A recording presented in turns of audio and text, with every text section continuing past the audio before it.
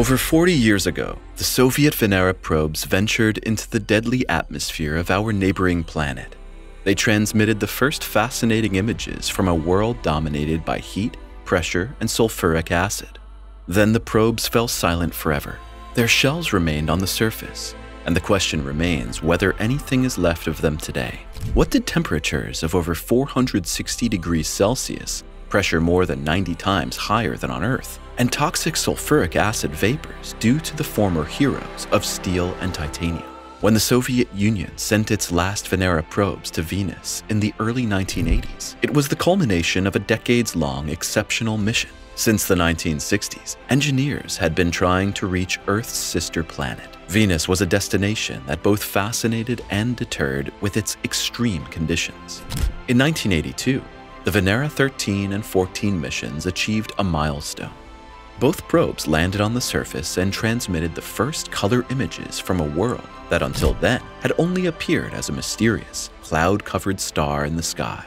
It's nearly impossible to see through the dense clouds with telescopes. Therefore, until these images were taken, Venus remains something of a mystery. Not only is Venus shrouded in clouds, but it is also not really a place for visitors. Its environment is one of the most hostile in the entire solar system. Temperatures rise to over 460 degrees Celsius, hotter than an oven, and even hot enough to melt lead. The atmospheric pressure is almost 100 times higher than on Earth and comparable to the pressure in the deep ocean. Added to this are clouds of toxic sulfuric acid, which immediately attack any metal surface and can corrode any technology in a matter of seconds.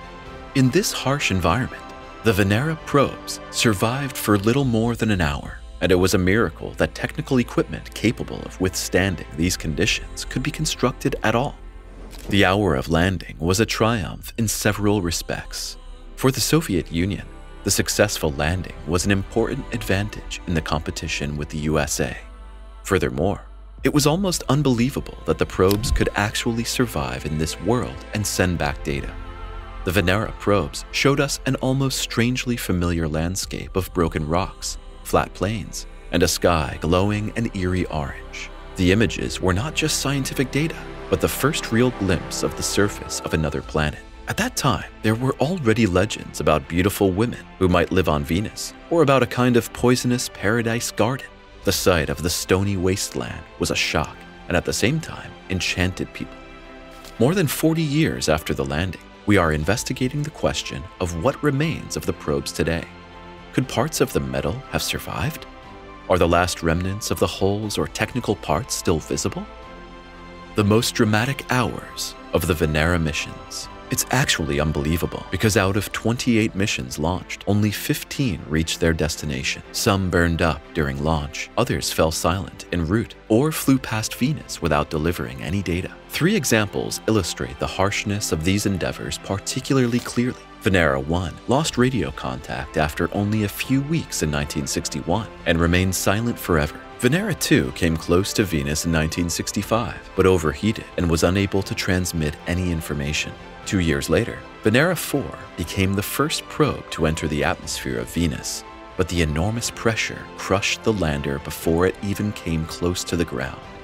Despite these devastating setbacks, later Venera missions succeeded in sending the first real images and data from the surface of Venus. The Soviet Venera missions are a chapter of courage and technical audacity. Engineers used the many failed attempts in the 1960s to continuously improve their designs. Their courage was rewarded, as the successes of the later probes exceeded all expectations and made space history. In 1979, the time had come for the first time, and Venera 7 became the first probe to survive entry into the atmosphere. It landed on a plane near the night side of Venus and transmitted data for 23 minutes, a milestone that proved that the surface was reachable. Venera 9 and 10 delivered the first black and white photos of the surface of Venus in 1980. They landed on rocky plains where the pressure was almost 100 times higher than on Earth, and temperatures exceeded 460 degrees Celsius. The images from the 2 missions showed clearly angular rocks under an orange sky for the first time. This was the first direct view of a world that until then had only been considered a mysterious evening star. The most dramatic missions were Venera 13 and Venera 14 in 1982.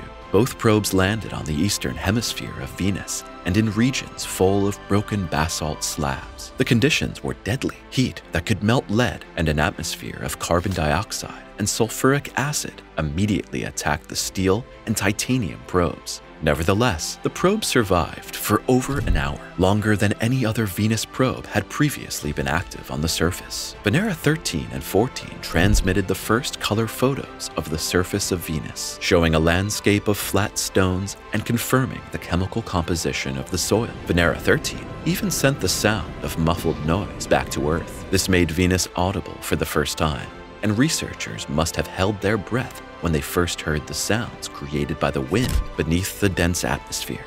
All subsequent missions, such as Venera 11, 12, 15, and 16, all contributed to the success by collecting atmospheric data or taking radar images of the surface. These probes were machines sent into hell, and yet they survived. They showed us a world that resembles Earth, and yet is completely destroyed, a planet that may once have been hospitable to life, but is now a nightmare of fire and pressure. Their achievement remains unique. No other country has since provided images of the surface of Venus. The Venera missions are thus true highlights and monuments of space history. The last witnesses of Venus. What remains in the hell of steel and titanium? The Venera probes were constructed from robust metal alloys such as titanium and stainless steel, supplemented by thick protective layers and high-temperature insulation. The engineers had to choose materials that could withstand the extreme conditions on Venus. The landing capsules themselves were spherical structures with reinforced walls to withstand the enormous pressure. Inside, the electronics were shielded by special materials and coating systems, while outside, special insulation and titanium alloys protected against acid attacks and heat.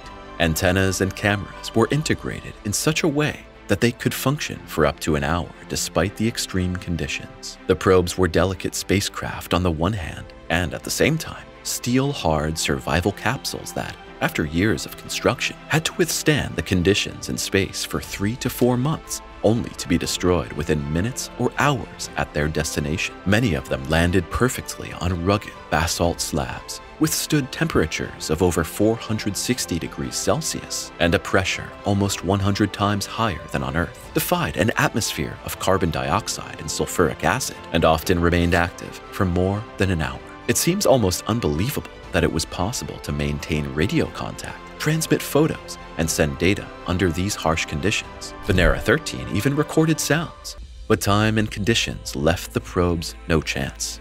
After just a few hours, their systems were destroyed. Has anything remained of the probes to this day, and could we see the last remnants of these technological marvels?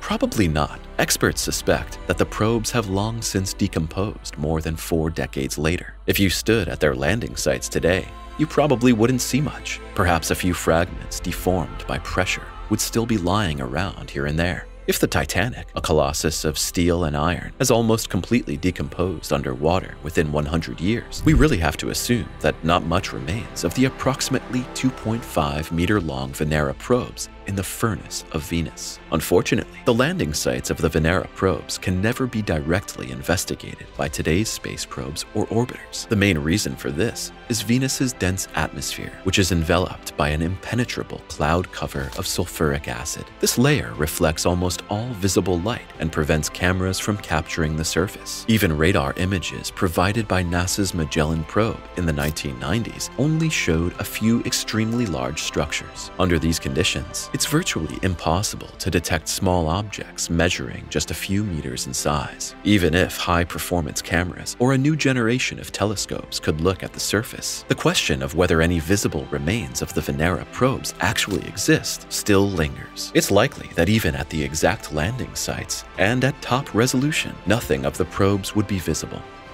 Aliens, microbes, and scorpions? What did the images really show? There were wild rumors about what could really be seen in some of the images from the Venera mission. Russian researcher Leonid Kazan-Fomalidi once claimed that scorpion-like creatures could be seen in the photos from Venera 13. Kazan-Fomalidi was not without influence, and so there were 1 or 2 official statements regarding his claims. It was claimed that the scorpions were technical artifacts, and counter-evidence was even provided. But the researcher said that the images he had seen were completely different and were being kept under wraps.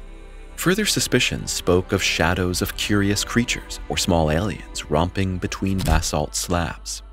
The claims have not yet been proven, but we cannot rule out the possibility that there were images that were not shared with the public. In recent years, traces of phosphine and ammonia in the atmosphere of Venus have caused a stir. On Earth, such gases are produced almost exclusively by biological processes. So could microbes be floating in the clouds of Venus and be surviving evidence that there was once life on Venus? The idea sounds like science fiction, but it's being seriously discussed.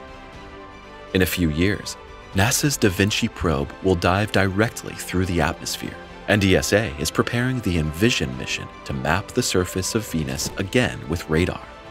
India is working on Chakrayan-1, and even smaller projects such as Rocket Lab want to search for traces of life in the Venusian clouds. Click the subscribe button now. The best videos are yet to come.